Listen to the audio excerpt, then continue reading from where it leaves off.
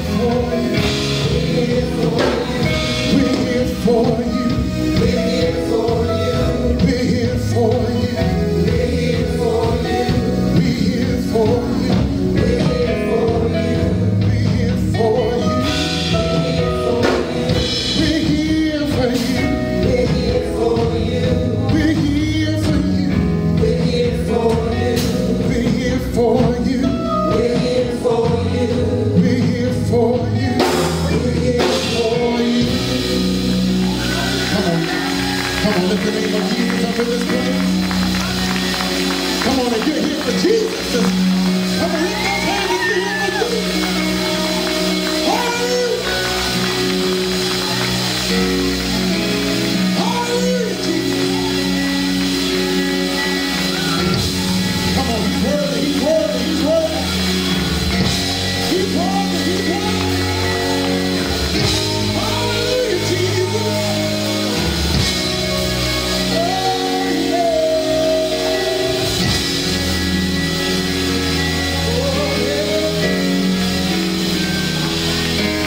Come on, how many know that he's your champion? How many know he's undefeated? The devil has tried, but he got up with all power. How many of you know that all power in his hand? So you can try all you want to, but have you tried my Jesus? Because he's our champion.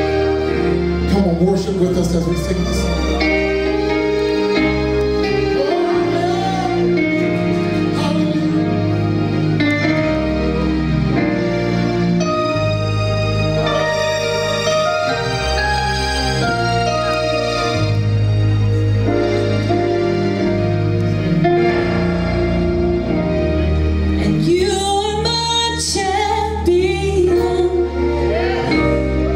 Giants fall when you stand undefeated.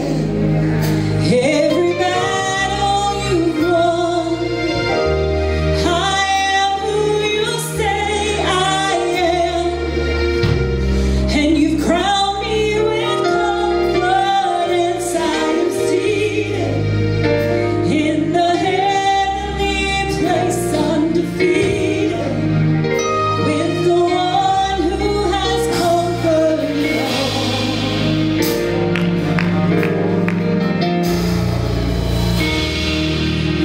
Tried so hard to see it. It took me so long to believe it, that you choose someone like me to carry your victory. Perfection could never earn it. You get what you don't deserve it.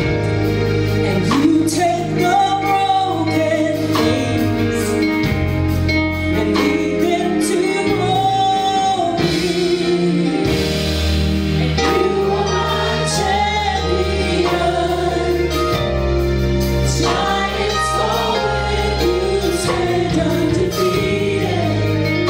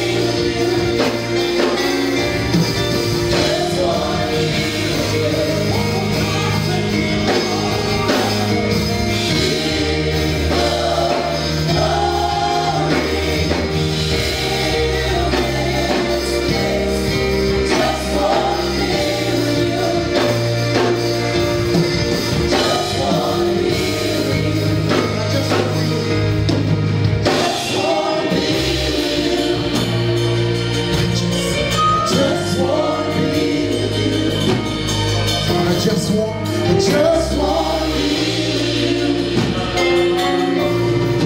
Just want to be with you. And we'll sing hallelujah till you come. And we'll dance in your presence till you come. Can you say that? And we'll sing hallelujah till you come again. Anybody dance in his presence? We'll dance in your presence till you come again. Come on, we'll sing hallelujah. Yes, we'll sing hallelujah till you come again. How many of you dance in his presence? We'll dance in your presence till you come again. We'll sing hallelujah. Sing hallelujah till you come again. We'll dance in your presence. And we'll dance in your presence. Dance in your presence. Dance in your presence. Dance in your presence. King of glory, fill this place. Just want to be with you. Just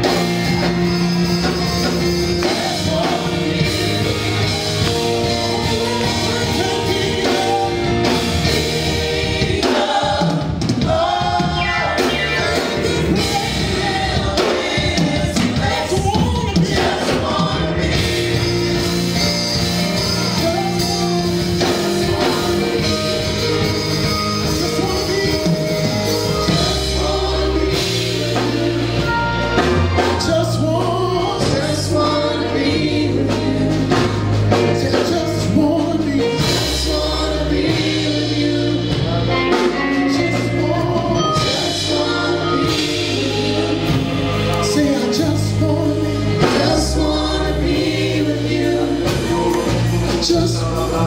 just want to be with you. Come on, you all stand.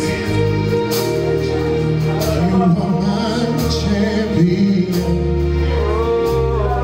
Giants fall when you stand undefeated. Every battle you won. I am who you say I am. And you crown me with confidence. I'm seated in the heavenly place, undefeated, with the one who has conquered all. Come on, can you lift those hands in this place? Heavenly Father, God, we thank you. God, we come to give you worship and glory for who you are and what you're doing in our lives, Jesus. God, we continue to worship you in spirit and in truth. We bless your name. We give you glory. We give you honor. And we continue to lift up the mighty name of Jesus in this place. Come on, if you believe that, shout to the Lord. If you believe that, shout to the Lord. Come on, if you believe that, shout to the Lord. Come on, if you believe it, shout to the Lord.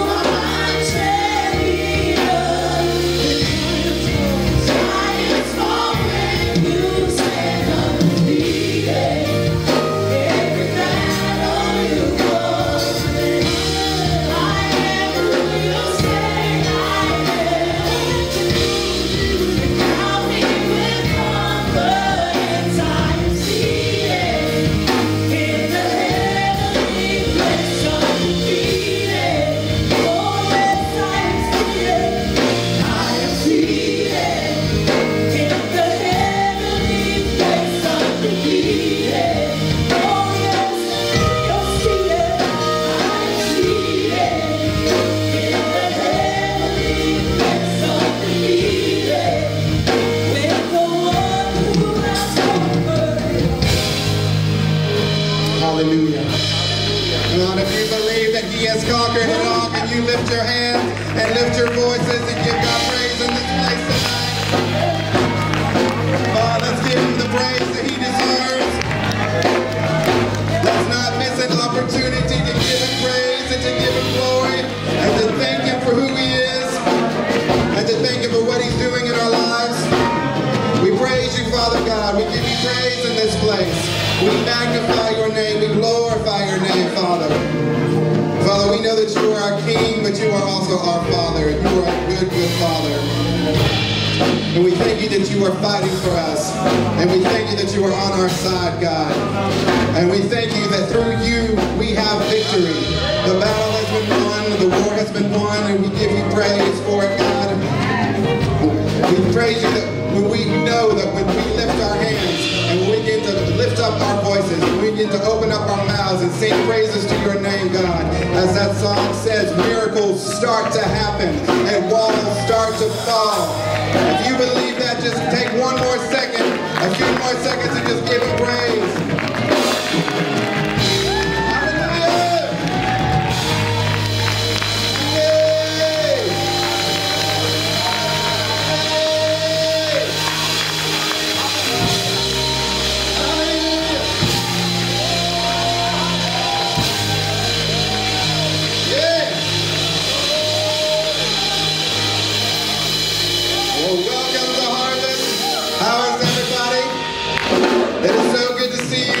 You guys alive out there? How you guys doing? Thank you from Miss Ann Lindy Kay. Thank you so much. You're with me tonight. Listen, I'm so excited that you guys are here. I just love church. I love coming together with my family and just having the time to worship God. And his presence is just so strong in this place. And I know that he's got something special in store for us. As we are getting ready to transition before we turn it over to Pastor Dave for the word, I just very, very quickly have a few announcements that I want to give you and I want to make sure that you take note of.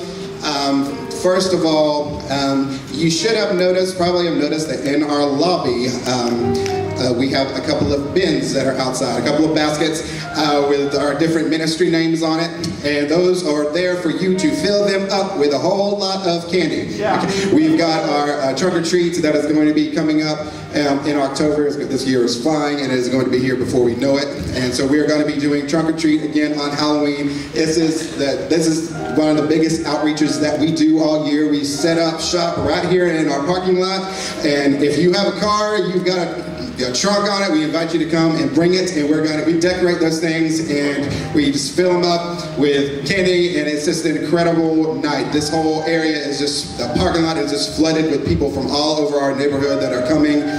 They think that they're just coming out to get some candy from us, but we're going to give them candy, but we're also going to show them some Jesus, and we're going to love on. It's an excellent opportunity to love on people and to just really boots on the ground ministry. And so we want you to be not only sign up to be a part of that. We want you to come, even if you don't want to use a truck, but use your car for a trunk. There's still plenty of other things that we do throughout the night, and it's all hands on deck. So we really want you to get involved with that. See our guest relations table in the back. But our department ministries are going to having a little bit of a friendly competition, and so on each basket out there is labeled. You've got family ministry, you've got worship department and discipleship ministries, and there's multiple ones out there, and the team that has the most candy has collected the most candy by a certain date wins some sort of a prize or something. It's probably just bragging rights, but it's really just an opportunity to try to incite people to give more on the side of candy. So whatever ministry that you're in, I invite you to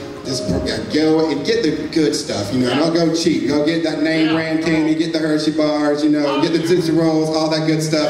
Airheads, praise the Lord, somebody go. There's a lot of good candy sales happening, so get that candy, bring it in, and put them in the buckets. Bless the basket of the ministry that you would like to see win, or just be nice to put some in all of them, and just get as much as you can, okay? Come on.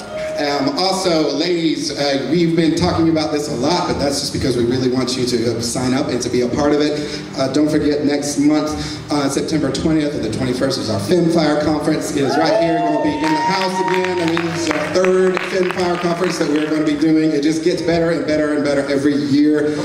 It's going to be just an incredible night. Pastors Jennifer and Danny and Chelsea and some of our other ladies have just been working year-round on this thing, getting it planned, praying over it, and they've just got a really, really exciting weekend planned for you all. So we really want you to sign up and to be a part of that. There is a $30 registration fee this year, but that covers some desserts that you're going to have Friday night, or covers your lunch and some the next day on Saturday, and some goodie bags and things like that. So we really just want you to be a part of it. And so please be sure to sign up for that. Julie Bailey from Australia is going to be coming and speaking, as well as some of our other pastors in our church and our conference. And it's just going to be, we're going to have worship, and it's going to be amazing. So make sure that you get signed up for that, okay?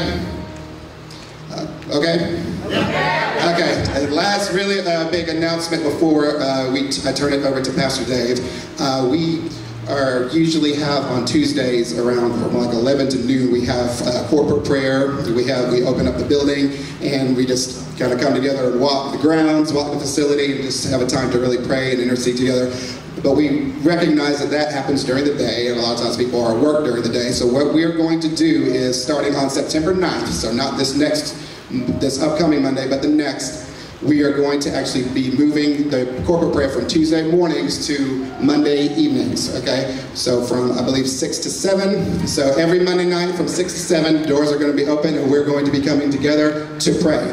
So if you are available, we really would love for you to come and join us.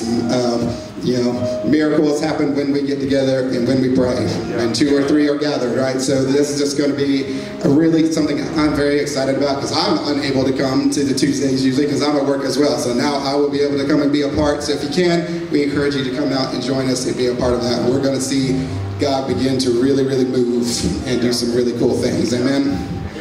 All right, so Pastor Dave is going to come at this time. We are going to dismiss our youth and our children. Youth are going to be going out to the back doors, and all of our Harvest kids are going to be meeting Pastor Jeff right over here to my right. Youth to the back, and Harvest kids right over here. All right, all right. Amen. How's everybody doing? You're slow, but you're worth waiting on. Okay. I want to speak just a little bit more toward the prayer situation, the moving of prayer. I heard the Lord tell us to do this on Sunday morning in the middle of service. And I was going to make the announcement on Sunday, but I felt that I needed to talk to our elders, and I needed to talk to our staff, and get their heads wrapped around it and what God was saying to me. And they were all in agreement 150%. And so I want to make sure that we cast adequate vision for what that's going to look like. How many of you have attended one of our Friday night prayer services that we start at 7:30? We usually roll till about 9 or 9:30. Raise your hand if you've been a part of one of those services. Okay, Mondays are going to look a little bit more like that. It will be from 6 to 7, but the band will be live, the worship team will be live, we'll be doing live music. There will be times where there will be a corporate, where someone in a microphone, myself, someone else on the staff, someone else on our intercessory prayer team will be helping to lead in prayer. There'll be declarations and different things like that. But I just really sense God telling us to shift, and when God says shift, it always produces something. Amen? And so I really want to encourage you, Mondays from 6 to 7, it's going to begin on September the 9th, as Pastor Brian just declared, but I really want to encourage you to be a part of that, because I believe that we're going to see some incredible things happen. While we were singing tonight, though, I could not help but notice how our lyrical components work together. We were declaring who God says that we are. If we do not believe that we are who God says we are, then God is a liar. Right. Everything else God has said then is not true. See, I want to tag in on what I said on Sunday, because some of us have disqualified ourselves because of certain issues and certain circumstances in our lives, and we do not believe what God has said about us. It is reflected in what we say about ourselves, how we demean ourselves, how we talk bad about ourselves, how we say, well, I wish I looked like so-and-so. I wish I could sing like so-and-so. I wish I could be like so-and-so. And we push ourselves down. I'm trying to get you somewhere. We've got to believe what God says about ourselves. so that we can then stand in faith. Everybody say faith. Only two things move God, and they work in tandem agreement. Faith and praise are the only things that move God. And so if miracles happen when God moves, the only thing that moves God is my praise and my faith. If I'm stationary and silent, God isn't moving in my life. Right. Because He only responds to praise and faith, which work together. So if I want to see things shift, if I want to see miracles happening in my life, then I've got to sing hallelujah until He comes again. I'm sorry, I'm feeling this better than you're picking it up. The reality is, I've got to give God my highest praise always. Yes, sir. Because what is hallelujah? Hallelujah is the highest praise. It is the only word in all languages that mean the same thing. Right. You can say hallelujah in every language and it means the same thing. You can be in Russia and say hallelujah and the church is going to know what you're saying. You can be in Mexico and say hallelujah and the church is going to know what you're saying. You can be in China and say hallelujah and the church is going to know what you say. It's the same thing in every language. It's the highest of praises. I'm going to preach whether you get with me or not. I feel this tonight. I said hallelujah is the highest praise. And the only way I'm going to see God move is if I learn how to sing hallelujah when all hell is breaking loose in my life. If I can learn how to sing hallelujah when I get dropped from my job. Good. When I get a foul report from the doctor. Hallelujah. See, hallelujah. Y'all remember CeCe's song, Hallelujah is the highest praise. Yeah. I love that song. We used to do that song all the time. But I really want to get that in your spirit. I need you to understand what you've been singing all this time.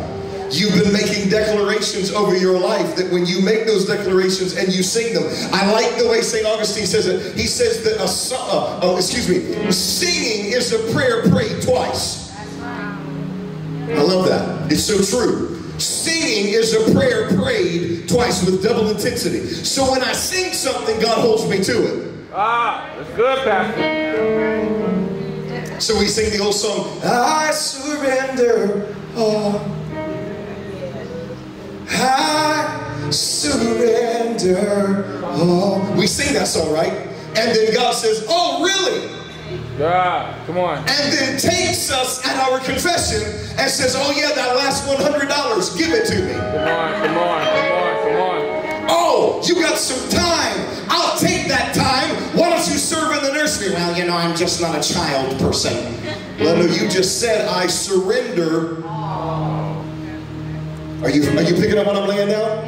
And so God holds us to that. So I really felt the inclination to really talk a little bit tonight about what we just sang so that it can resonate in your spirit and not just be something that you sing in here, but make it something that you sing in your car, that you sing in your house, that you sing on your job, that you sing in the marketplace, that it be a reflection of your relationship with God. Because when that happens, everything I'm about to preach about tonight can manifest in your life. Are you hearing me? Yeah. Somebody say something all at the same time. Say yeah. Yeah. Okay, so I like the way that sounded a whole lot better than what y'all been doing. Okay. I want you to grab your Bibles and turn with me to Galatians, the 5th chapter. I started this last week, and it's greased right now in my spirit. And so I'm going to camp out here for a little bit. I've got the dry eraser marker board because I'm going to do some teaching tonight. And I really want to unpack what I hear God saying to me that we've got to get into the earth realm. We've got to get this in the church. Not just our church, but the church and the body of Christ globally. We've got to get this. And it's an elementary thing, but we're missing it.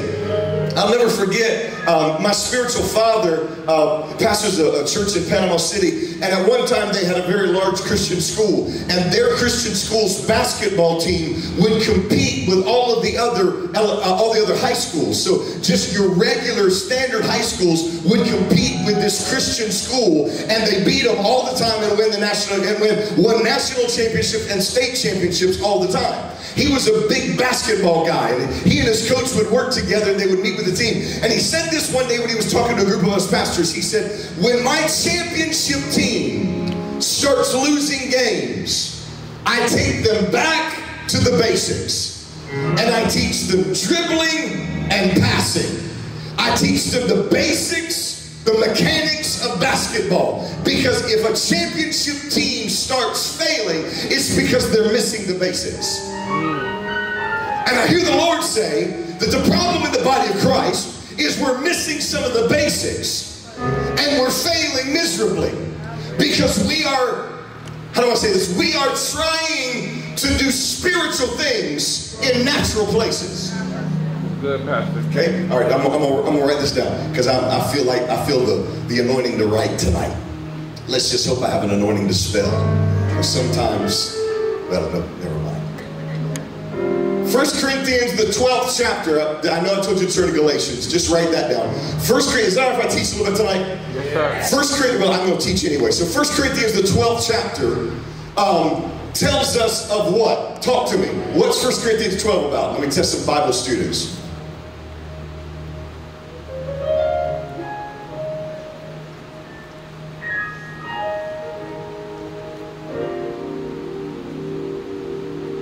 What's that say? 1 Corinthians 12 is all about the gifts. Everybody say gifts. Yeah. The gifts of the Spirit. As classical Pentecostals, we absolutely love that. Tongues, interpretation of tongues, miracles, words of knowledge, working of healings, all of those elements. We love all that kind of stuff. Galatians 5, though, is what?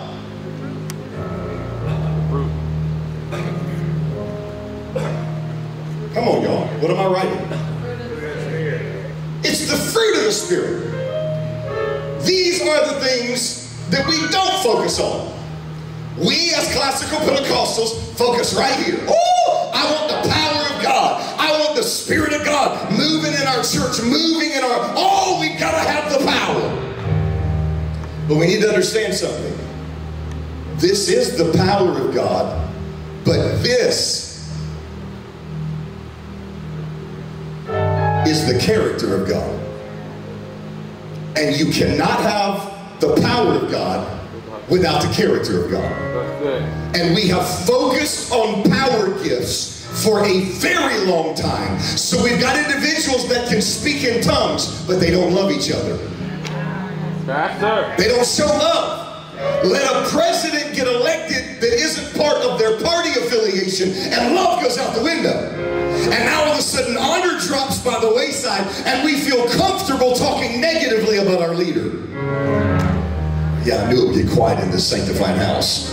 We have got to have the character of God so that we can accurately and appropriately use the power of God and no longer look like fools.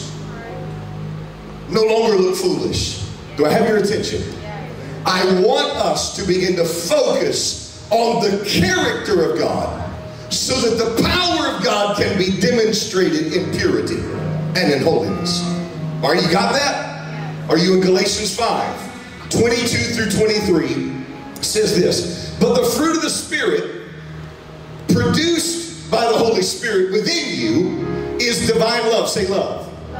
In all its varied expressions, joy that overflows, peace that subdues, patience that endures, kindness in action, a life full of virtue, faith that prevails, gentleness of heart, a strength in spirit.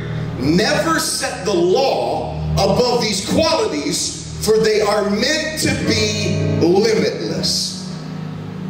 Never set limitations on the fruits of the Spirit, because they are meant to be limitless. Although we act like we can run out of them. We make statements like, Oh, I just don't have patience. And my back is to you now, so I can't see your facial expressions. But I automatically know in a church like this that when we start talking about things like that, the people automatically start saying, oh, me, yeah, that's how I roll. We say things like, you know, I stopped praying for patience a long time ago because when I started praying for patience, all hell started breaking loose in my life. Am I right? Am I right? We have this distorted view that this love and all the attributes of God's presence and God's Spirit in His fruit is something that we have to muster up ourselves. And it's based on maturity. Discipleship is based on maturity. The fruit of the Spirit is based on you yielding to the Holy Spirit on the inside of you. The same level that you yield to a tongue, you got to yield to love. Yeah, okay, all right, yeah. I'm your best friend tonight, I feel it. Love is our topic. Love is our heading. Love is everything, and all of the other gifts, all of the other fruits are up under love. They are descriptive of attributes of what love is. Are you hearing me? Now I want to take you back here. The fruit of the Spirit is produced by the Holy Spirit. Within you, it is divine. Love, ever say divine? Divine. This is something that the Spirit does through you. But you must be an active participant. Come on, somebody. Fruit is the byproduct or the consequence of something else. So fruit is what is born out of the Holy Spirit. So I want you to imagine that when you get filled with the Spirit, that the Holy Spirit moves inside of you with two very large suitcases. And in each of these suitcases, there are 9 things in each suitcase. There are the gifts of the Spirit, 1 Corinthians 12. And there's the fruits of the Spirit, Galatians 5. And He moves in with all those things.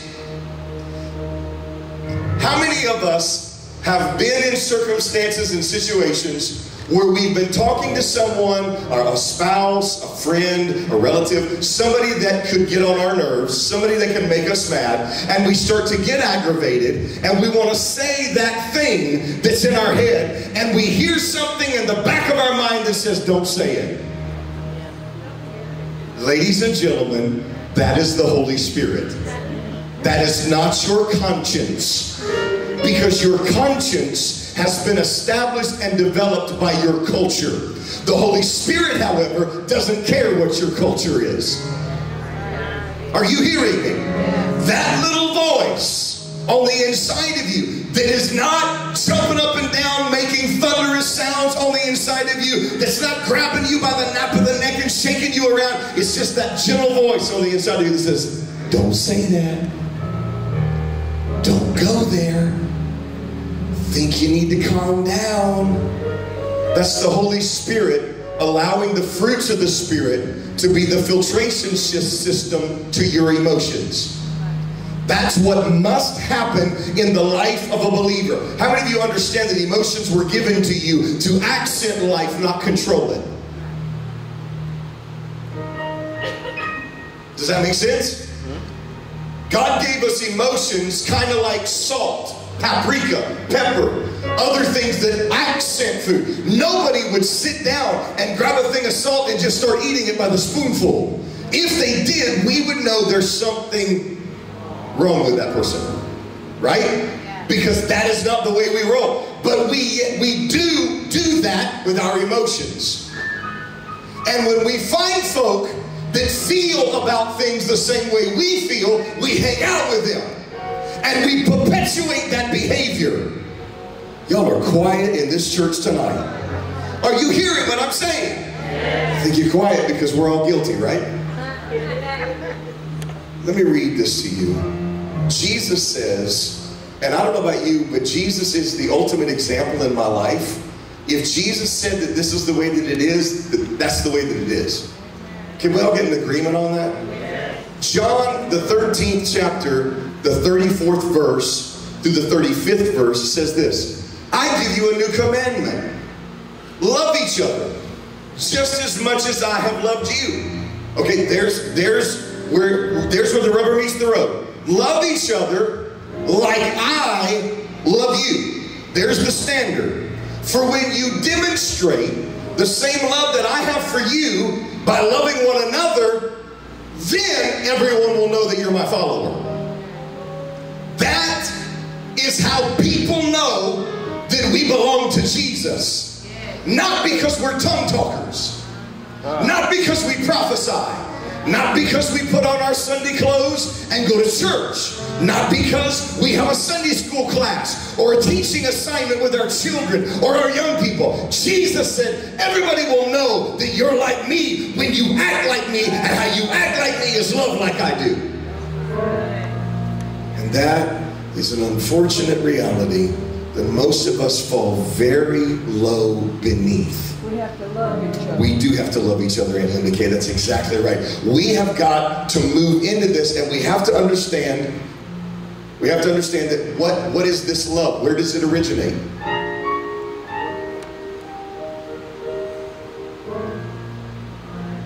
Can you read that? Yeah. What's it say? Divine. Say it again. Divine. Say it again. Divine. Say it again. It is divine love. It is a love that God does through you. It is not a love that you can ever measure up to and store up enough of it in yourself and then just appropriate it because you're mature and because you're disciplined. It is divine. Now, I'll be honest with you, the more that you do mature, the more that you do develop, the more of the word that gets on the inside of you, the easier that it is for you to listen to the Holy Spirit and manifest the love, but it's still His love. It's not you. Let's examine deeper what He says about His love. 1 Corinthians 13. If I speak to you with eloquence in earth's many languages, and in heavenly tongues of angels, yet I did not express myself with love, my words would be reduced to the hollow sound of nothing more than a clanging cymbal. When I read this in my spirit, how many of y'all remember those toys back in the day? There was the monkey, the most aggravating and annoying toy that they've ever developed. You want to grab the batteries or the power button and shift that thing off as quick as you can. And every time I read this scripture, that's what I see. That when I do what seems to be an incredible thing, but I do it without love, I'm like that monkey that's just annoying the mess out of everybody. If I were to have the gift of prophecy with a profound understanding of God's hidden secrets, and if I possess unending supernatural knowledge, and if I had the greatest gift of faith that could move mountains, but have never learned to love, then I'm nothing. You know, I've been in settings and circumstances, and I'm not one to name drop. I'm not one to point fingers. I do not believe in judging ministers or ministries. I just don't do it. I don't. First of all, I understand that when I start to do that, then people start doing that against me, and I've got enough flaws to not aid and abet in that. Good. I don't believe in lifting up my voice against another ministry. I just don't do it. But I have been in settings and circumstances with people of influence in the kingdom, and it has always boggled my mind how they could flow with such a powerful anointing and do incredible things and prophesy and see people healed and do incredible things that if I were to name names, you would know who I'm talking about. Yet when they go into a green room or a ready room or behind the scenes, they treat people like dirt. Right, Pastor. And I always think of the scripture and I say, God, I don't want that. I'm not saying I don't want to be like them. I'm saying I want to be like that. I want to have that level of love that I'm consistent wherever I go. Where I'm the same in the pulpit that I am at Popeyes. I felt an anointing when I said Popeyes. I've not weighed in on this whole chicken sandwich thing yet because I've not tried Popeyes, and so right now Chick-fil-A still rules. And I've gotten mixed reviews. I've got tons of people say that Popeyes is just nasty. I got other folks that say Popeyes is the bomb. And so I just don't know, but I've got to be the same way that I am in the pulpit that I am at Popeyes, that I am at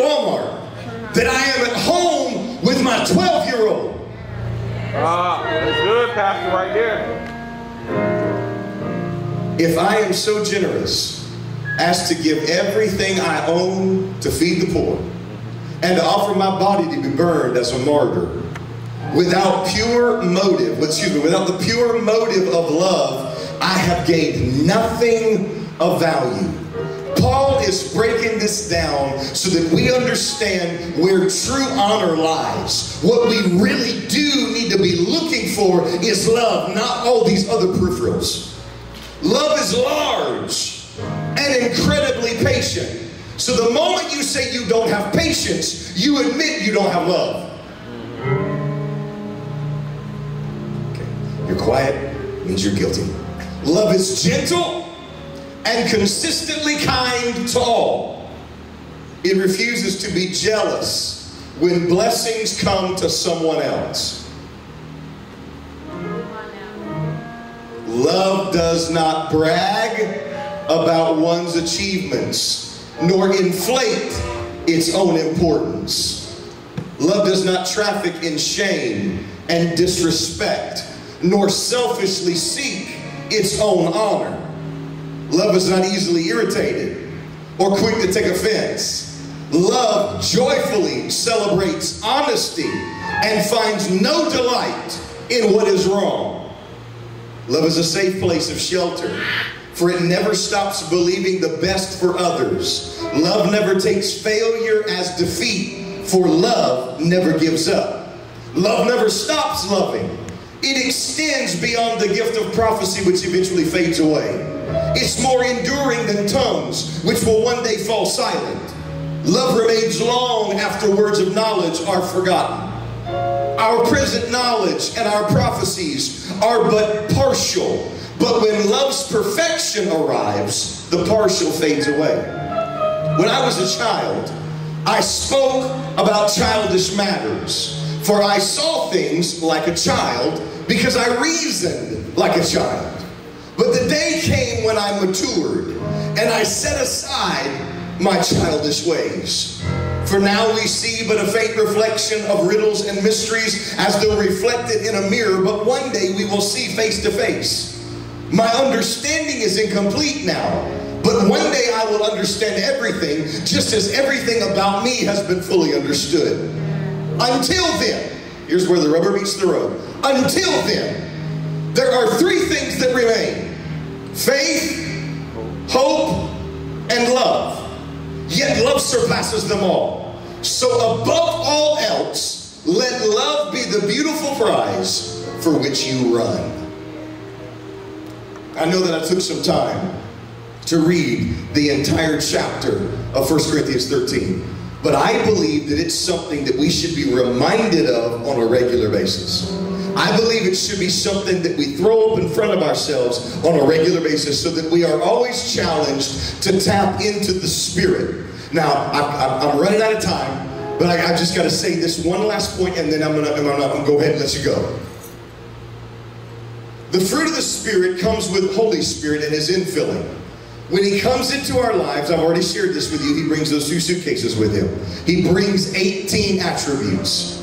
Those 18 attributes are then at our disposal to allow Him, to use those things in us and through us on a regular basis. The Apostle Paul got this just like we got this. And he made this statement that permeates his entire life. He says this in Philippians 4:11-12. I'm not saying this because I'm in need, for I have learned to be content whatever the circumstances. I know what it is to be in need, and I know what it is to be in plenty. I have learned the secret of being content in every and any situation. What is that secret? Tapping in to the voice of the Holy Spirit on the inside of us, causing us to exploit what is God in every circumstance. It is because of this reality that Acts 16 tells us that at midnight, Paul and Silas sang praises unto God because they had this at work in their lives. I need you to understand, what got Paul and Silas locked up obeying God. Preaching got them locked up. Nowhere in Scripture do I see them quoting scriptures over the chains. Why? Because he was filled with the Holy Spirit just like you and I are. He sang praise because he knew God was the only one that could do something about his situation. So he decided to not let his situation be his focal point. He decided to let his God be his focal point. And he tapped in to the voice of the Spirit saying, don't look at the peripheral. Look at why you are where you are. It's because God is leading you. It's because God loves you. It's because God is right there in the middle of what's going on. Yes. It is because of this reality that every time we see Paul, he's living out, I found in whatsoever state I'm in, therein to be content. So whether he's shipwrecked, whether he's imprisoned, or whether he's preaching on the street corner, he's found contentment. Where? In the Holy Ghost. Because he's learned how to allow the Holy Spirit to activate fruit on the inside of him. He's learned how to submit to Holy Spirit so that when anger would be our natural response, what comes out of us is the fruit of the Spirit. And now please don't misunderstand. There's nothing wrong with anger as long as anger doesn't take control of me and lead me to be out of control. And then when I'm out of control, I'm in sin. Does that make sense? It's okay to be angry though. Jesus got angry and he went through the temple with a cord and a rope and he overturned the tables of the money changers. He was angry, but he did not allow his anger to control him. He allowed the fruit of the Spirit to control him. I'll say this one more time so that it really gets into your head. The fruit of the Spirit is your emotional filtration system. When you know when you start boiling in a certain area. You know when you start to get out of control. I would like to encourage you that when that starts happening in your life, for you to say, Holy Spirit, help me to take authority over what's happening right now. Govern my actions, govern my thoughts, govern my emotions, because right now I'm about to lose control. Are you hearing me? And allow Holy Spirit to take authority in your life. I wanted to talk about love. When we come back together again, I'm going to exploit joy. I'm going to say joy. Joy. Joy. See, I don't have time to talk about this, but joy is not happiness. Joy is not happiness. Happiness is based on happenings. Joy, however, is predicated and based on the fruit of the Spirit, and it's limitless, it's abounding, it overflows. It can be described in the Greek as calm delight. It can be described in the Greek as something that is given, not something received. But I want to keep going, but I can't. This is the reality. When I learn how to give joy to Colton, then Colton can receive joy. It builds his joy, and then he can reciprocate that by launching it back to me. And then I've received it, but only because I gave it. We got frustrated believers that want joy, but never give it. We got frustrated believers that want love, but never give it. And their mentality is, I'll give it when I get it. You got it already. I gotta stop. Are you picking up what I'm laying down? Are y'all all right with this? I'm excited about this. It's grabbed hold of my spirit. I'm gonna work it to the ground. So I'd encourage you to start studying it on your own and start calling out those fruits in your life on a daily basis. Just about every day I pray that the fruit of the Spirit would exemplify itself in my life. Why? Because I can be cantankerous. Because my dad used to call me Mr. Intensity. I know what it's like to be intense about stuff. Ask my staff, they'll tell you. Ask my wife. Are you hearing me? So I need the fruit of the Spirit, because y'all won't like me without it. And we won't like you without it. I don't care how nice you think you are. Okay. All right. Ushers, if you wouldn't mind making your way and getting in place. For those of you that are watching us online, you can participate by texting and by giving online. You can go to our website and access all of that information. It's at harvestjacks.com. It will also, there'll also be a link on the screen. You can do that. Please do so. Sow into what God is doing here. Not in place of maybe your church or something else if you're attached to someone else. We don't want that to be a reality. But if you are hearing God say sow, we want you to sow. Partner with us to help us reach our region of Northeast Florida and all the things that God's called us to do. We're honored that you're watching us. Come on, come on real quick, ushers. Thank you so much. We got ushers stepping in, getting ready. Hallelujah. Man, it's good to see you guys. Stand to your feet all over the building. If you're watching online, you can take your offering and hold it up, hold your receipt up, hold it up. Father, I just declare in Jesus' name that you bless every gift and you bless every giver. I thank you, Lord, for increase and abundance and overflow, that it would match your word, that you would open up the windows of heaven and pour them out a blessing that they don't have capacity for. I declare that over them right now in Jesus' name. I thank you, Father, that their portion is going to be what your word declares, abundance and things that they don't have capacity for. I declare that over them now in Jesus' mighty name we pray. Nobody said, you can be released to sow of your evening tithe and offering.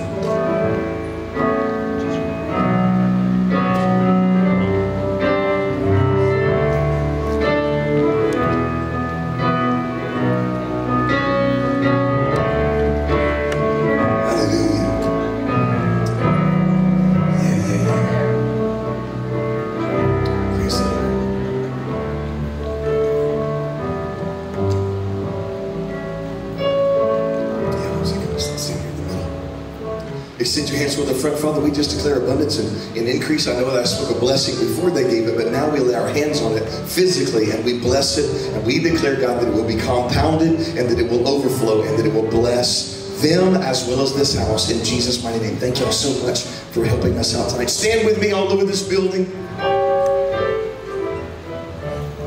I'm about to bless you. I bless you from the top of your head to the soles of your feet. I would that you prosper and be in health, even as your soul prospers. I claim abundance and supernatural increase to come and be one with you all the days of your life. In all of your getting, get understanding. Don't just discover, but fulfill your destiny. Hug about 5, 10 people before you leave this building and know that Jesus loves you, and so do we. Peace out, Harvest.